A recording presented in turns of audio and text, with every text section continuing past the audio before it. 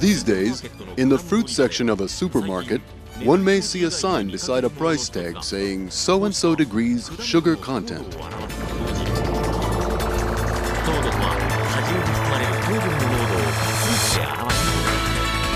The higher sugar content marks, the sweeter fruits are. Showing the sugar content helps customers know the quality of the products they are going to buy. The taste of food is determined by the concentration of various elements, such as sweetness, saltiness, or sourness.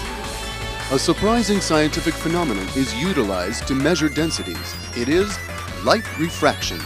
It was adopted as the fruit juice measurement instrument by JAS, Japan Agricultural Standards, and became popular among fruit growers. We have used it since my father's day. It is necessary to check the sugar content for yearly grading and to determine the best time for harvesting.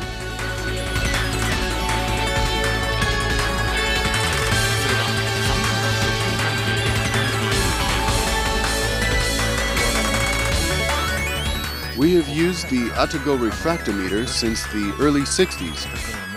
Although we continue to judge the taste of our sweet beans by the consistency when ladling it,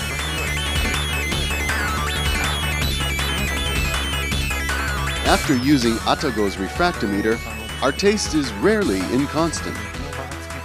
It's a great tool for us. ATAGO's refractometer makes a great contribution to maintaining a traditional taste. Furthermore, ATAGO has developed their own completely original refractometers, such as the beef bowl sauce model and the Chinese noodle soup model, which enable the control and maintenance of taste. If we rely on our own sense of taste, it is sometimes affected by our day-to-day physical condition or by the climate. We use ATAGO's refractometer to serve with a consistent taste. The Japan Fruit Juice Association inspects the density levels of drinks and juices released each year with ATAGO's latest refractometer. We examine the densities of fruit juices produced by beverage manufacturers. By measuring product samples, we check whether density levels are properly indicated on the package.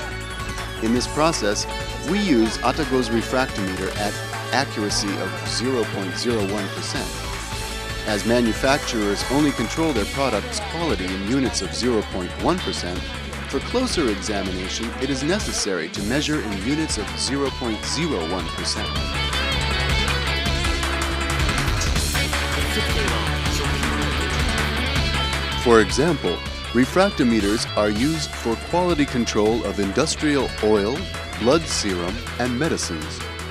In addition, recently,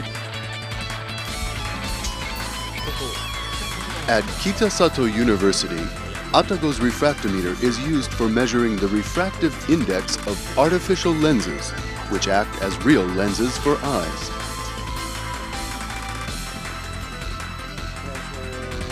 When performing cataract surgery, artificial plastic lenses are implanted. We have to calculate and then decide the strength of the lenses before the operation.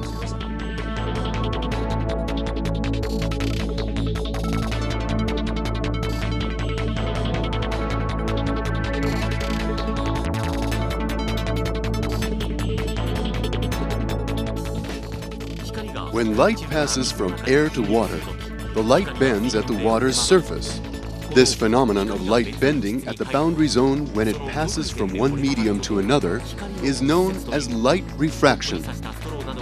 Because of light refraction, a straw placed in a glass of water appears bent. This refractive index varies according to the density of a substance. Now let's see how it works. Prepare 2 beakers with water. One contains only water, while the other contains a lot of dissolved sugar. Then place a pencil into both of them. You can see the pencil appears to be more bent in the sugar water. So its refractive index is affected by the density of a liquid. By using the basic principle of light refraction, a refractometer measures the density of a sample liquid. Apply some drops on the prism surface of a refractometer and expose it to light.